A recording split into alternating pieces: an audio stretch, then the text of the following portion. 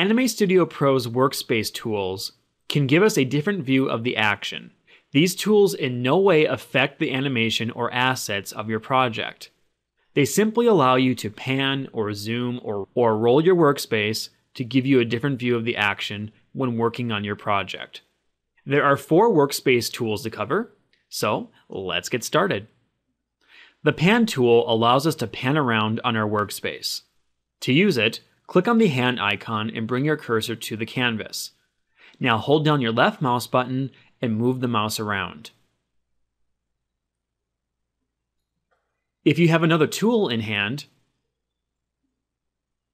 and you still want to pan around, hold down the right mouse button and move the mouse around. The zoom tool allows us to zoom in and out of the workspace. To use it, select the magnifying glass and bring your cursor to the canvas. And now hold down the left mouse button and move left and right. Left zooms out, right zooms in.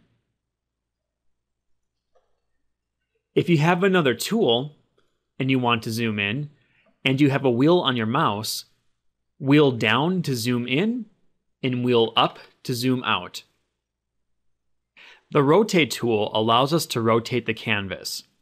Let's say you're using the freehand tool and you're drawing an object, but you need a different angle of what's going on. Like a piece of paper, you can rotate the canvas using this tool. So click on the rotate tool and bring it to your canvas, hold down your left mouse button, and go left to right to rotate the canvas. Now let's say you're using a different tool and you want to rotate the canvas. Simply hold down your right mouse button and the control key on your keyboard to rotate the canvas. The orbit tool allows you to get a bird's eye view of your canvas. And this is useful if you have layers that have different depths. It will allow you to get a feel of where all your layers are at. So click the orbit tool and then simply come over here to your canvas and click. Your view will change, and if you click and hold down the mouse button and drag along, you can see how things look.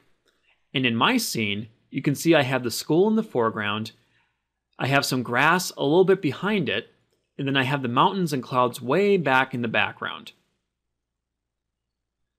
The blue arrow represents your camera, which you can adjust with your camera tools.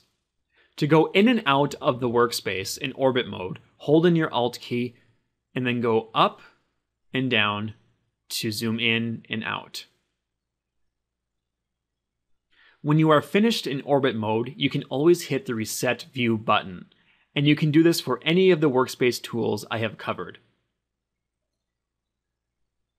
And that concludes the lesson on workspace tools for Anime Studio Pro. If you have any questions regarding the tools of Anime Studio or just Anime Studio in general, be sure to check out the official Anime Studio website. I also have several Anime Studio 9 tutorials out there, so check them out, and I'll see you guys next time.